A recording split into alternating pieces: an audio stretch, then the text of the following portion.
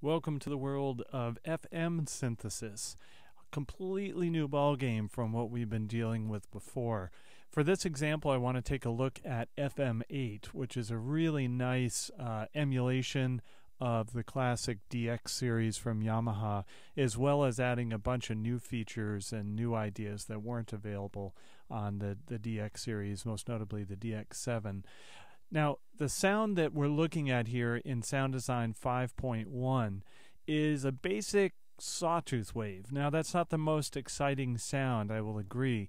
And the intention of this sound design is not to necessarily help you learn how to make a sawtooth wave, but it's to wrap your brain a little bit around what happens when you introduce modulators to carriers and some two very basic functions and what their result is. So we're gonna make kind of a sawtooth wave, though we'll be missing a lot of the high frequency content, as is mentioned in the sound design in Chapter 5.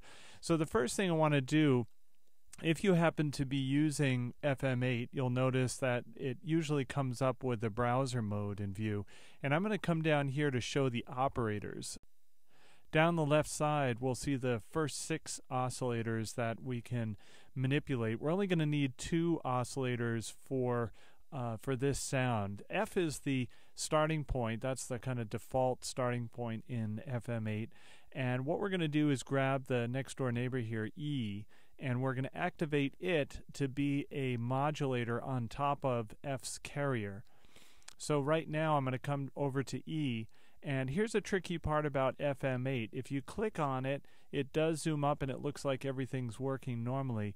The problem is to actually activate it, what you need to do is right click if your mouse has that functionality, or control click on the Mac to activate so that the letter E turns to white as opposed to these that are turned off that are in black. Next thing we need to do to introduce the output of E as a modulator into carrier F, I need to position the mouse in this gray box right here, click and hold, and drag it up. So let me bring it back down for a second. I'm going to play the sine wave on its own. And then while I'm holding that down, I'm going to click and hold and bring up the amount of modulation coming in here.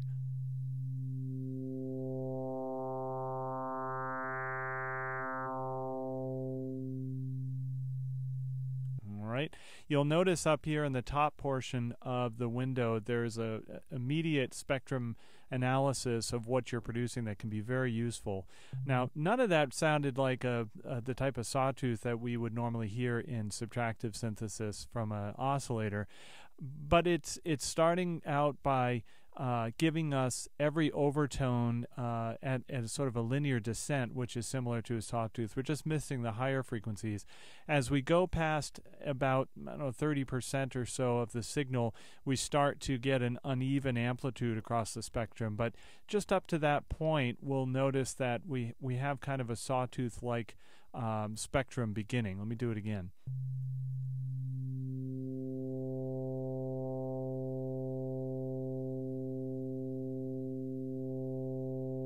Even up to that point at about 48%, we see we've got all of our harmonics are present and they're descending pretty linearly, including one subharmonic, which is something that'll turn up in FM. So this is one way of getting towards a sawtooth-like sound. And what we want to make note of is that if the carrier frequency is the same frequency as the modulator, then increasing the amount of modulation will simply give you more harmonics in a linear arrangement like this, very sawtooth-like. As soon as I change the ratio over here, so a 1-to-1 ratio right now would mean that if this guy's at 500 hertz, this guy's at 500 hertz, so the modulator and carrier are the same frequency.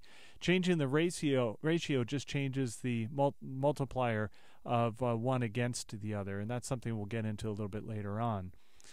There's another way of introducing more harmonics to an individual carrier, and for this I can even turn off E, although it's not active at this point. And again, you turn on and off a operator in FM8 by right-clicking or on the Mac control clicking on it. Notice that Along with our gray boxes here, above each of the operators we have another gray box that kind of looks a little bit out of place from these nice rows.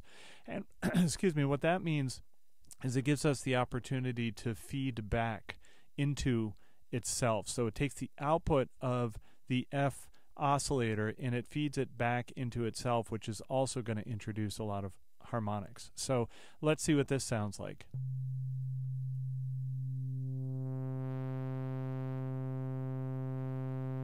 Now, arguably even more Sawtooth-like, and we look at the result up here, and again, we've got every harmonic plus a little bit of a subharmonic, a little bit of grit adding into the lower amplitude range here.